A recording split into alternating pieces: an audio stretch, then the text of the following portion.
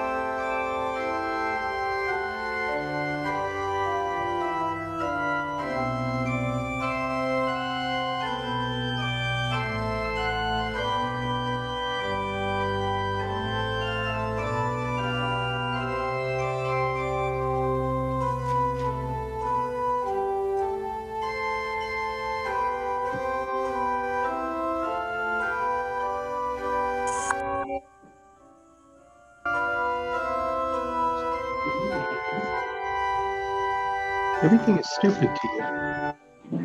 Definitely.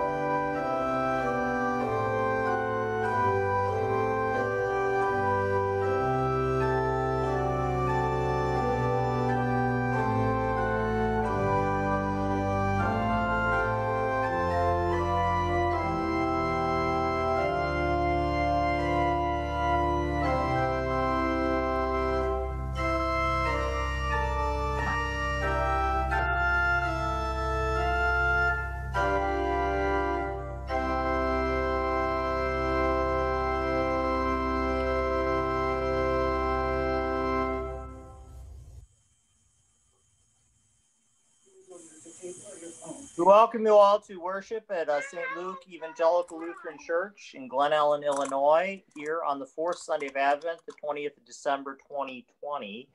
Here with my friends, Parker and Andrew. Andrew has come out today as a nudist. He's decided he did not want to wear clothes. So he is having fun, but he's here for the children's time. A few quick notes on our worship. The outline was emailed to you on Thursday. It will also be on all of the PowerPoint slides throughout the worship service. After worship, we will have our fellowship hour that will conclude. We'll have the no postlude, and we'll just go right into the fellowship hour here on Zoom. For Christmas, we have 4 services that will happen throughout the season of Christmas. The first, can you sit back, Parker? Will be our Christmas Eve service this coming Thursday evening at 4 o'clock. I guess that's still late afternoon. We'll be meeting here on Zoom. That will be a festival of lessons and carols. On Christmas Day, we'll have a recorded service, which will be basically our Christmas Day service that we've always done. It will be recorded for you to watch on YouTube. On Christmas, on the first Sunday of Christmas, next Sunday, we will have. Okay, you want to get up? No, go. Yeah, we're gonna read the book. No. Yep. On the first Sunday of Christmas, we have a special service from the Metropolitan Chicago Synod. That will be lessons of carols from all over the Synod. I do believe they're going to be using different lessons and carols than we used in our Christmas Eve worship, so that should be different than the service that we had. And then we will meet together live again on Zoom for Sunday worship in 2 weeks on the 3rd of January, and that will be the second Sunday of Christmas. Anything else I'm missing? I think that was the major thing. Continue with our gathering song. The angel Gabriel from heaven came, offers.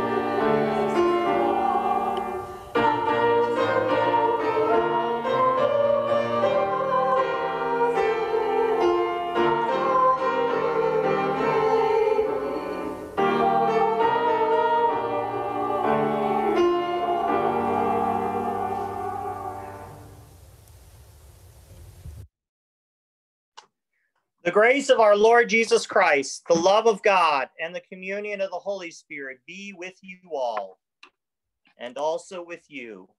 All right, now we have our children's time. We have the lighting of the wreath, and then we'll have the children's time. Go back to the lighting of the wreath, sorry.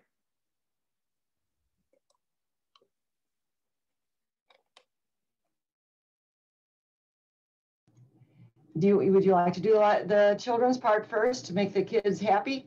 That's fine with me. I want to. All right, Parker, you Yeah, I said thought so. we're going to read the story, gospel story from our children's Bible. It's about the angel's visit. And it says, Mary was a beautiful young woman. She lived in a town called Nazareth and was engaged to be married to a man named Joseph. One day, a tall and handsome man appeared in front of Mary. His clothes were brilliant white. His hair was dark and curly, and his eyes sparkled like lights. I'm keeping on the stand, bud. Hello, Mary, he said. God is with you.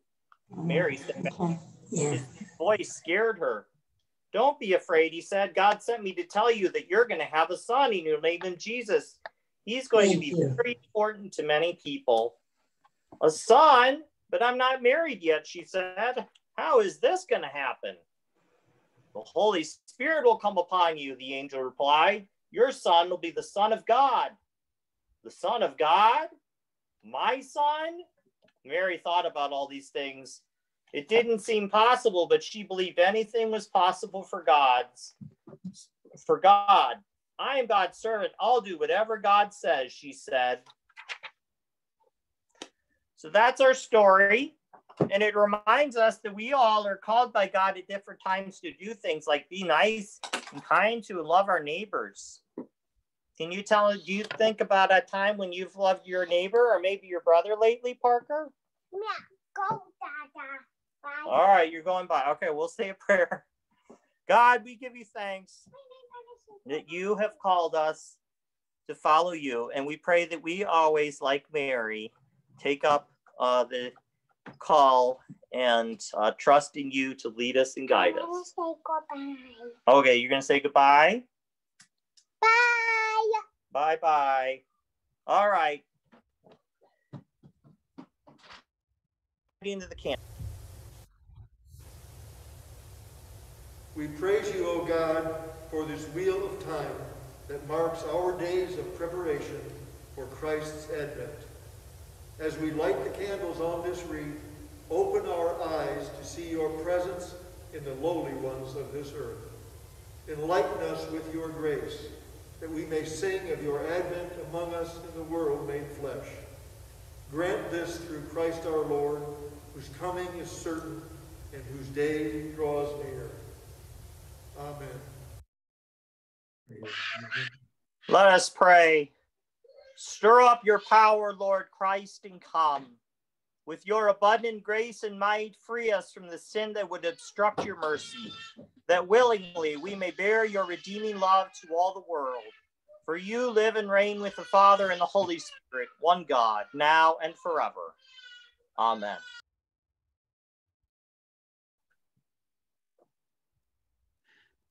Our first reading is from 2 Samuel.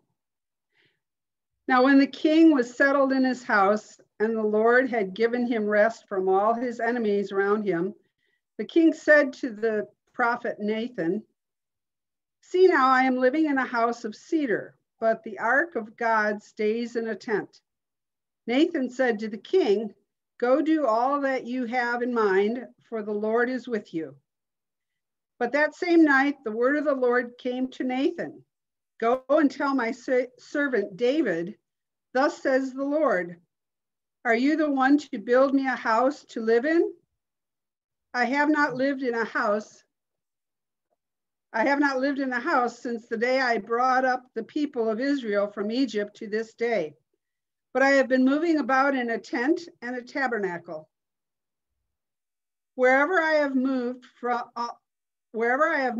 about among all the people of Israel, did I ever speak a word with any of the tribal leaders of Israel, whom I commanded to shepherd my people Israel, saying, why have you not built me a house of cedar? Now therefore, thus you shall say to my servant David, thus says the Lord of hosts, I took you from the pasture, from following the sheep to be a prince over my people Israel. And I have been with you wherever you went and have cut off all your enemies from before you. And I will make you a great name, like the name of the great ones of the earth. And I will appoint a place for my people Israel and will plant them so they may live in their own place and be disturbed no more. And evildoers shall afflict them no more, as formerly, from the time that I appointed judges over my people Israel. And I will give you rest from all your enemies. Moreover, the Lord declares to you that the Lord will make you a house. Your house and your kingdom shall be made sure forever before me. Your throne shall be established forever. The word of the Lord. Thanks be to God. My soul proclaims the greatness of the Lord. My spirit rejoices in God, my Savior. For you, Lord, have looked with favor on your lowly servant. From this day, all generations will call me blessed. You, the Almighty, have done great things for me, and holy is your name. You have mercy on those who fear you from generation to generation. You have shown strength with your arm and scattered the proud in their conceit, casting down the mighty from their thrones and lifting up the lowly. You have filled the hungry with good things and sent the rich away empty. You have come to the aid of your servant Israel to remember the promise of mercy, the promise made to our forebears, to Abraham and his children forever.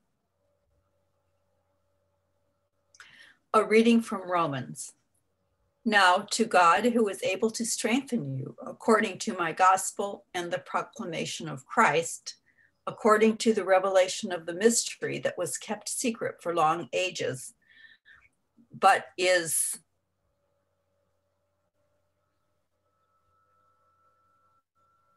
now disclosed, and through the prophetic writings is made known to all the Gentiles, according to the command of the eternal God, to bring about the obedience of faith, to the only wise God, through Jesus Christ, to whom be the glory forever. Amen.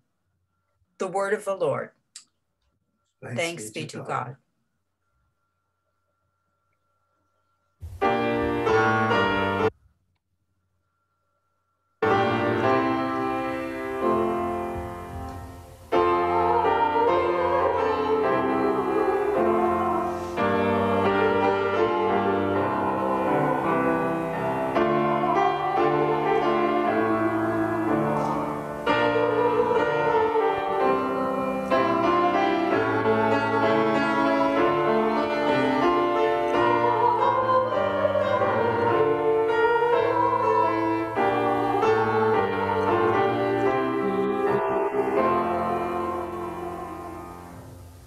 The Holy Gospel according to St. Luke. That's not a touch. Glory to you, O Lord. In the 6th month, the angel Gabriel was sent by God to a town in Galilee called Nazareth, to a virgin engaged to a man whose name was Joseph, of the house of David. The virgin's name was Mary. And he came to her and said, "Greetings, favored one, the Lord is with you." But she was much perplexed by his words and pondered what sort of greeting this might be. The angel said to her, "Do not be afraid, Mary, for you have found favor with God. And now you will conceive in your womb and bear a son, and you will name him Jesus. He will be great and will be called the Son of the Most High. And the Lord God will give to him the throne of his ancestor David. He will reign over the house of Jacob forever, and of his kingdom there will be no end." Mary said to the angel, "How can this be, since I am a virgin?" The angel said to her, "The Holy Spirit will come upon you, and the power of the Most High will overshadow you. Therefore, the child to be born will be holy. He will be called Son of God. And now your relative in her old age has also conceived a son, and this is the 6th month for her who was said to be barren. For nothing will be impossible with God." Then Mary said, "Here am I, the servant of the Lord. Let it be with me according to your word." Then the angel departed from her. The Gospel of the Lord. Praise to you, Praise O O Christ. Christ. In the name of Jesus, amen. Friends in Christ, we hear in our second reading from Romans that the faith that has been given to us in the waters of baptism, which Paul has proclaimed throughout the letter, is meant to bring about the obedience of faith. It's the faith that we've been given as a gift in the waters of our own baptism, a faith that could be summed up most concisely by saying that in Jesus we no longer have to do anything, but we get everything. Having to do things implies an obligation, but getting to do things provides an opportunity. Having to do things is that kind of drudgery of doing something even though just to get it done, even though you know you're not going to particularly enjoy it. But getting to do something is the joy of exploring and finding and discovering the things that you never thought that you would enjoy. We hear this in our gospel today, where Mary, in a passage that probably most of us are somewhat familiar with, is encountered by the angel Gabriel, who proclaims to her the good news that she has been chosen out of all of the young women in Israel to be the mother of the baby Jesus, to bear the Christ child into the world. This is not something that Mary has to do. God can find other young women who would do this task and bear the Christ child into the world. It's something that she gets to do. Nothing less than making the impossible possible. The impossible idea that God, who created the world and everything in it, would be born in the flesh of a human being. But not just any human being, a young girl, probably about 13 years of age, just entering into her adulthood. A young woman who could face a lot of ostracization for being pregnant at such an age when she's only betrothed and not yet married. The good news that Mary will later testify to in her Magnificat, that God has cast down the powerful from their thrones and lifted up the lowly, that God has filled the hungry with good things and sent the rich away empty, that God has always remembered God's people and promised to care for them. It's the same gift that we are given in the waters of our own baptism, where not the angel but the Holy Spirit comes to us and says, "Welcome, chosen one of God. Greetings, favored one. The Lord is with you."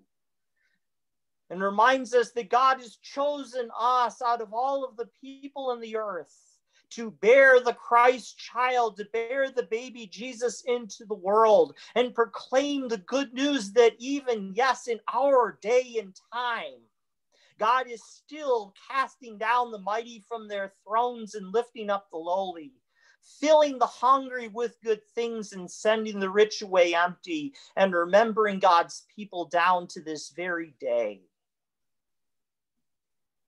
It's not a proclamation that's always easy to make. I can testify from watching Sarah go through 2 pregnancies, and I'm sure that all of the mothers here and the fathers who watch their beloveds go through pregnancy can well testify that pregnancy is not for the faint of heart or anything that is particularly easy or simple to go through. And yet it's the opportunity that Mary has, that opportunity that she gets to do, that even though it's not going to be easy, it's opening up this new joyous where she finds this new creation God is making for her, this new life that she didn't even know she would enjoy. Following Jesus in our time may not be particularly easy either. We're much more likely in our culture to lift up the mighty and cast down the lowly, or to fill the rich with more and more and send the hungry away empty, to forget about the people that matter to Jesus in this world and in our cultures.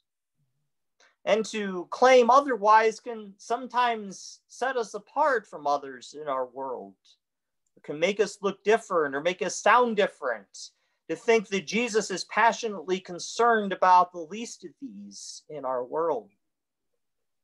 But it also, for us, as for Mary, opens us this new world that we never thought we would enjoy so much, but that we can be sure is more wonderful and more glorious than the one that we would have lived otherwise.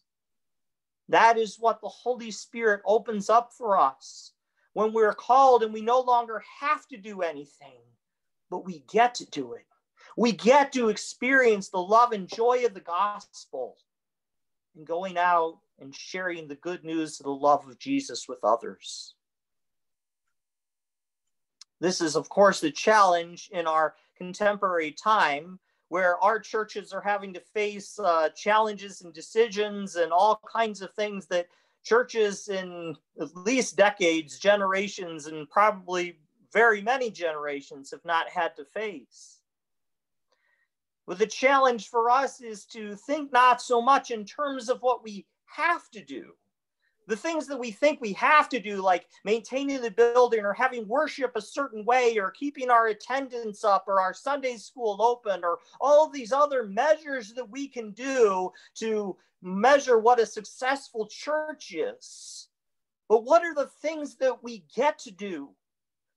Here at St. Luke, our mission, as we've said, is to spread God's word of peace, hope, and love to everyone, everywhere we go. How do we get to do that in our daily lives, telling family and friends and our neighbors about the difference that God and Jesus has made in our lives?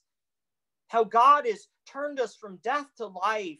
How God has brought us into this new reality to discover a world that God is creating that we never realized we would enjoy living in so much. Loving and serving, caring for the least of these, fighting for justice and peace, and bringing about the truth that in Jesus, the kingdom of God has come near.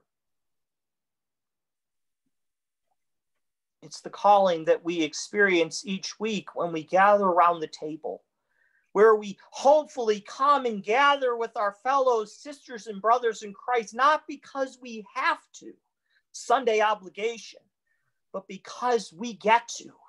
We get to come, and in the words proclaimed and in the meal shared with all of the faithful gathered around the table, we get to experience the risen Christ among us, transforming our lives and sending us out in joy to love and serve our neighbor, to spread God's word of peace, hope, and love to everyone, everywhere we go. It's the invitation that we're given every week. It's the invitation we trust that the Holy Spirit, given to us in our baptism, is helping us to say, like Mary, "Here I am, the servant of the Lord. Let it be with me according to your word." Amen. And now may the words of my mouth and the meditations of my heart be acceptable to you, O God, my rock and my redeemer. And may the peace of God, which surpasses all understanding, guard your hearts and your minds in Christ Jesus. Amen.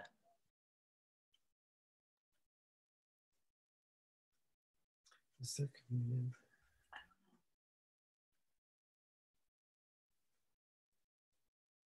The hymn of the day is number 257, O Come, O Come, Emmanuel, verses 1 through 4.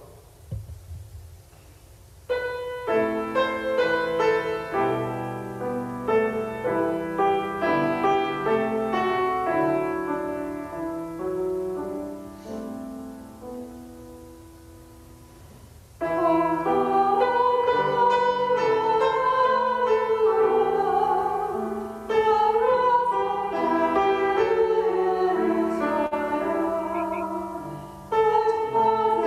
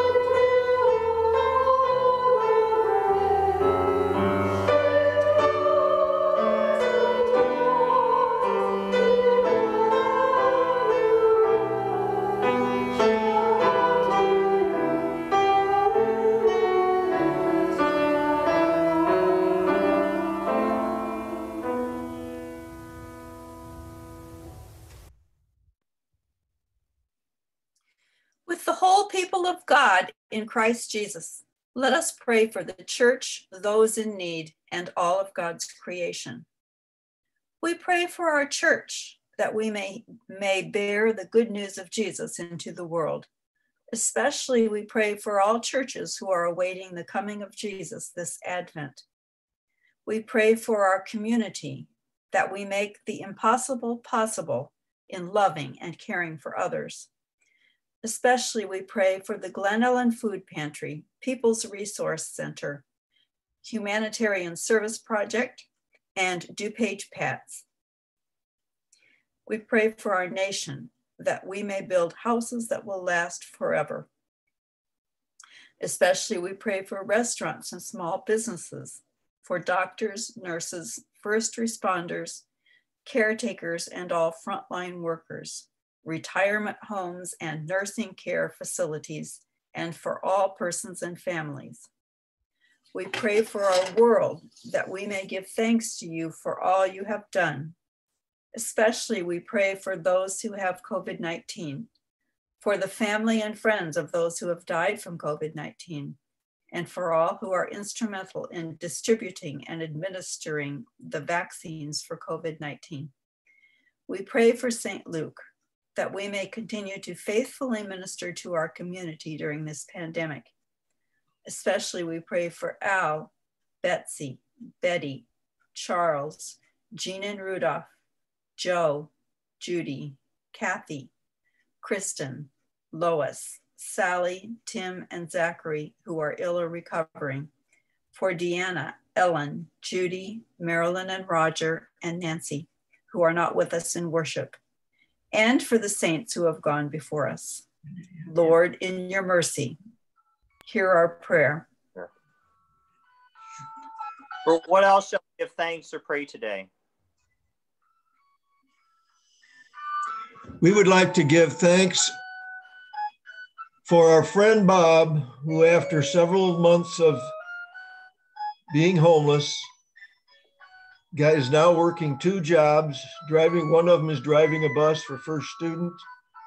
And about a week ago, he moved into an apartment with him and his son.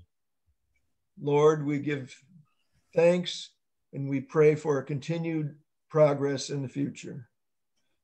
Lord, in your mercy, hear our prayer. I'd like to give thanks today for the memory of my Uncle Harold, who died on Thursday. He was my dad's closest brother and a real gentle giant. His soul is so kind. He was so good to his nieces and nephews, and he lived a wonderful life. We pray that the memory of Uncle Harold be a blessing to all of us, and give thanks that he's no longer suffering. Lord, in your mercy, hear our prayer. I'd like to raise a prayer for the family of Rano Moreno, my longtime landscaper who passed away last night from COVID-19. Lord, in your mercy. Hear our God, we pray for the family of Rebecca and Jake Sipe, and their son Owen. Rebecca is the daughter of Jeff and Susan Shue, who lost their son Charles to a premature birth this past Friday. Lord, in your mercy, hear our prayer.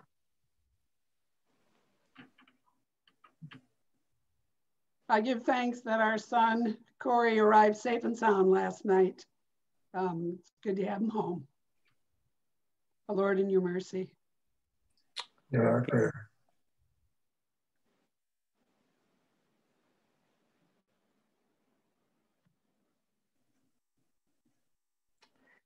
Into your hands, O God, we commend all for whom we pray, trusting in your mercy through Jesus Christ our Lord. Amen. The peace of Christ be with you all. And also with you. I invite you to share a sign of Christ's peace with one another, and then as the special music is playing, to prepare your communion elements for the celebration of the Lord's Supper.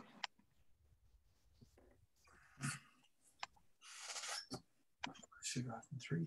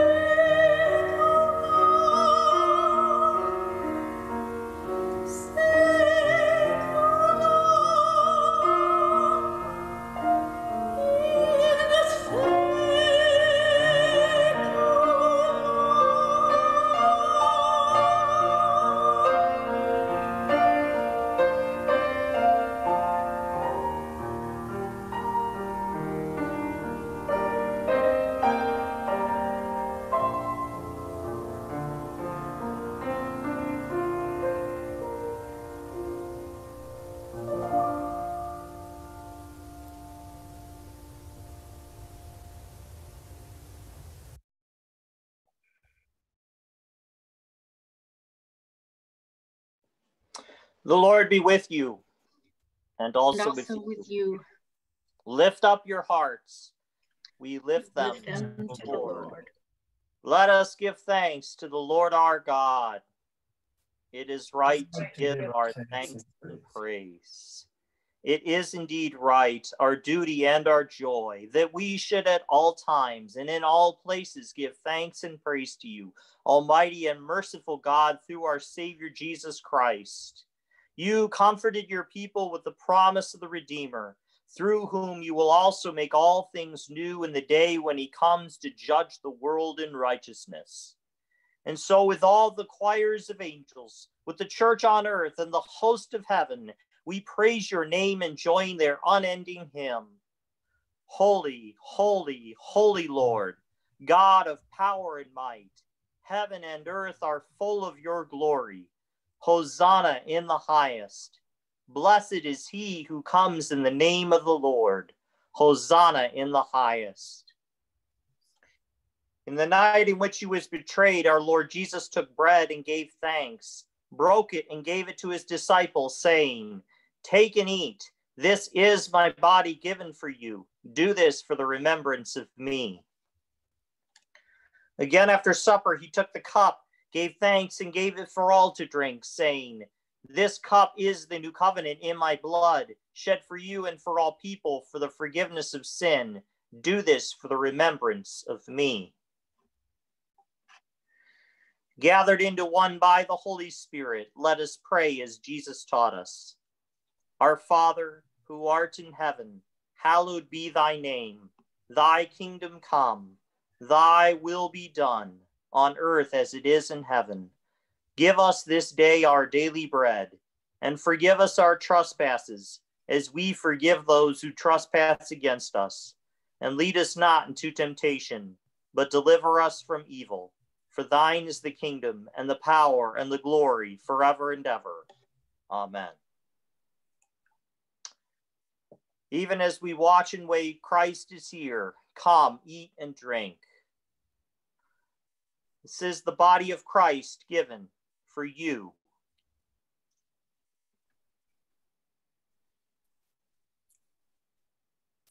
This is the blood of Christ shed for you.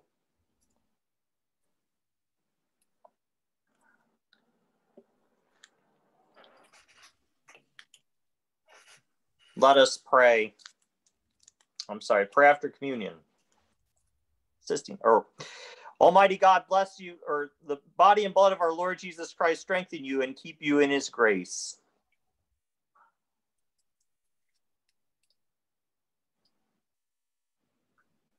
Whoever's assisting minister, can you do the prayer after communion, please?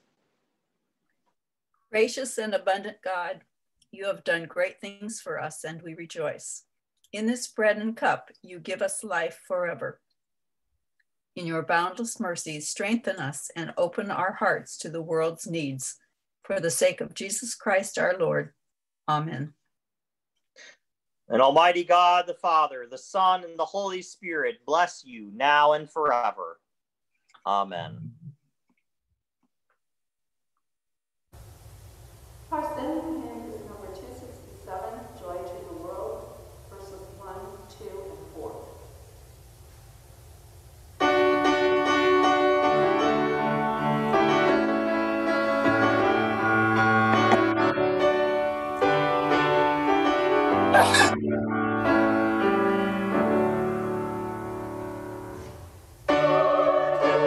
To the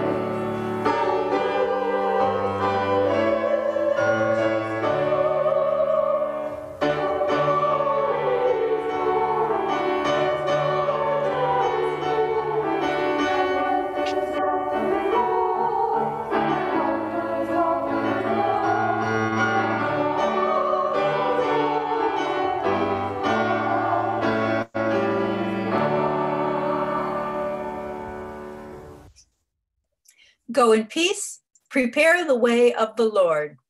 Thanks be to God.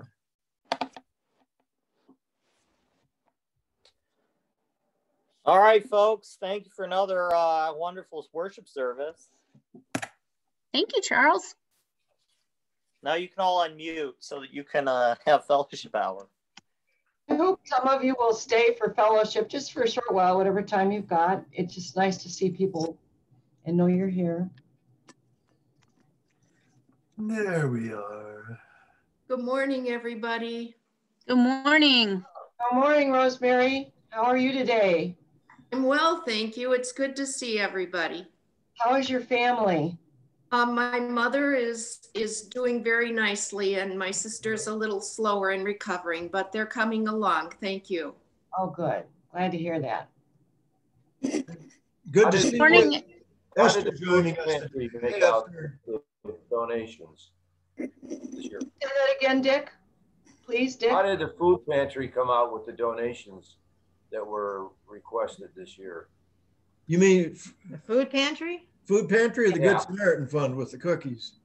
No, food No, I pantry. mean the food pantry. Oh, I don't have the exact numbers with me. Are you talking about the fund for the new food pantry? Well, that more generally, just how did we come out in terms of giving to the food pantry from St. Luke and what you know about it generally? Oh, well, I know when we had a food drive in March, or no, excuse me, January, we collected about 400, or that was June, excuse me, about $400 that we sent. And then there were about 12 bags of food that went down. And so pretty good. I think just about the same as always. I think more people sent money to the church and then we sent them a check. And there may have been members that sent money directly to the pantry from their homes. So wasn't there a matching thing going on this month with somebody donating $30,000 or something if they would be